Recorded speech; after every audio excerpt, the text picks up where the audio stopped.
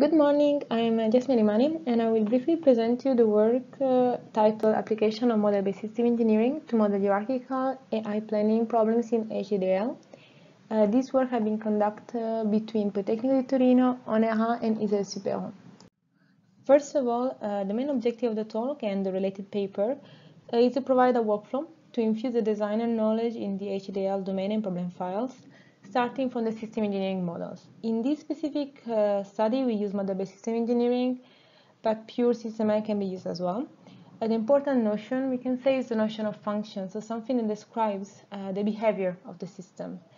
The hierarchical structure of model-based system engineering can be naturally translated in HDL, and during the talk I will briefly introduce some important concepts of model-based system engineering, HDL, the translation, that is like the main focus of this talk, the case study where we applied this model-based system engineering to HDL translation, and the conclusions and future works. I will start giving first some generalities about model-based system engineering. So model-based system engineering is the formalism used by many system engineers while designing and studying the capabilities of complex systems. It is heavily based on SysML, a general-purpose architecture modeling language that derives from UML, so Unified Modeling Language.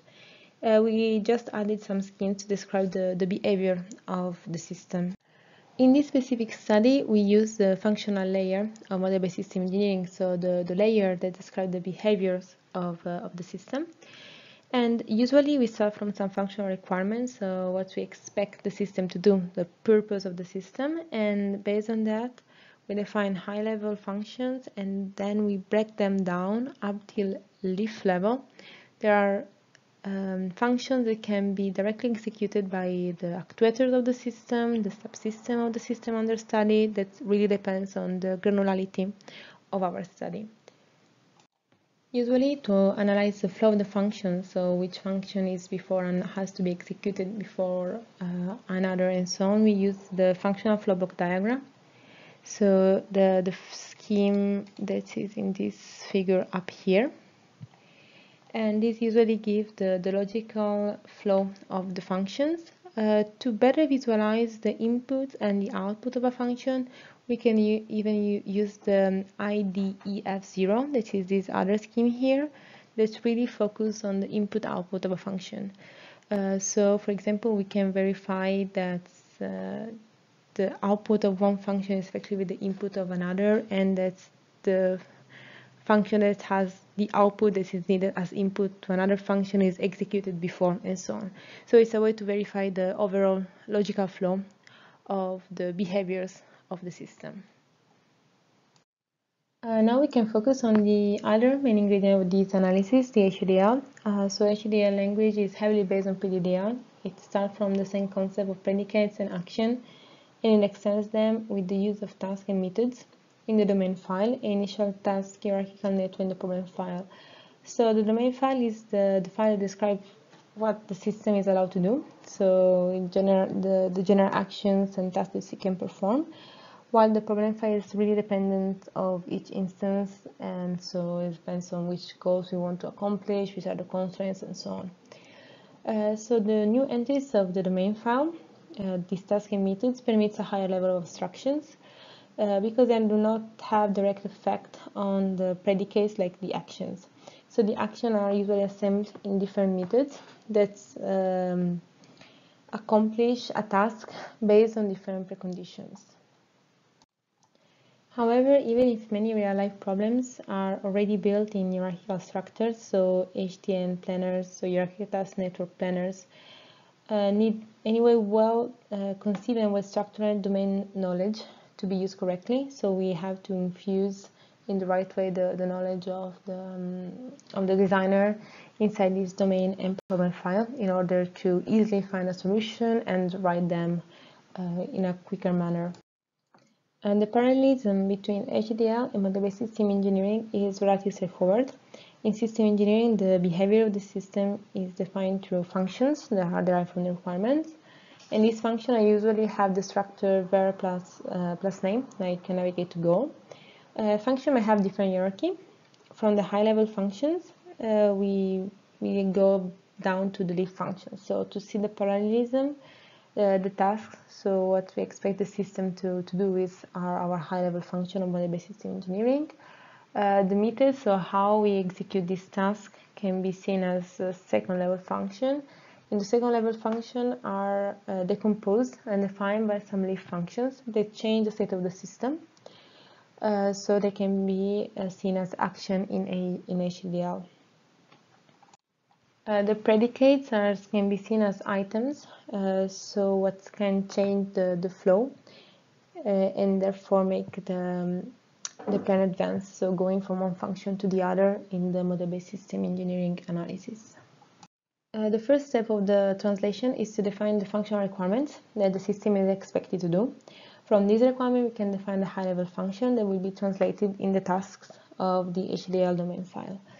These high-level function or goal functions are assembled in a functional flow block diagram, and they will define the first hierarchical task network in the HDDL problem file.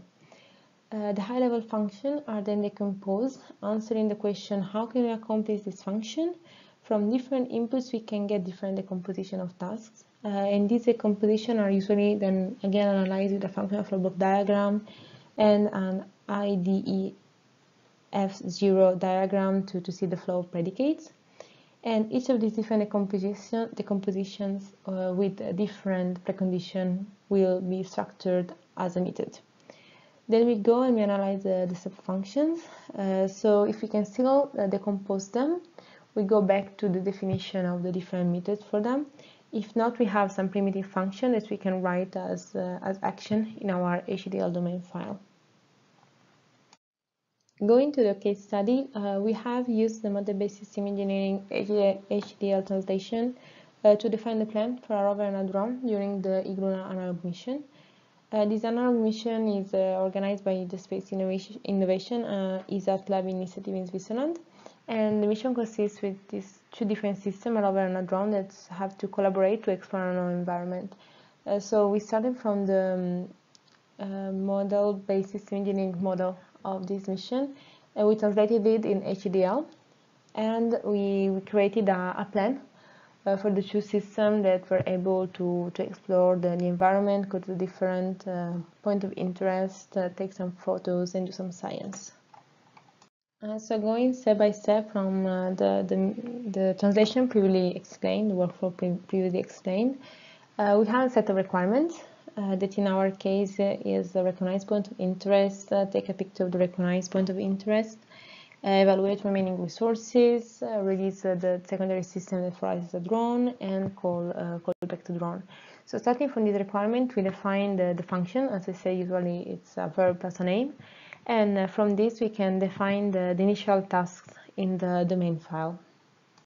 So the next step is to define the hierarchy of the high-level function, so which one is after the other, and which are the predicates that are needed from one function from the previous function. And that will even help us define the initial hierarchical task network. Then for each task, we go more into detail, and we search for the different decompositions, so for the different methods. Starting from different preconditions. So the question is always, how can we solve the expected behavior of the system? And then we define these methods.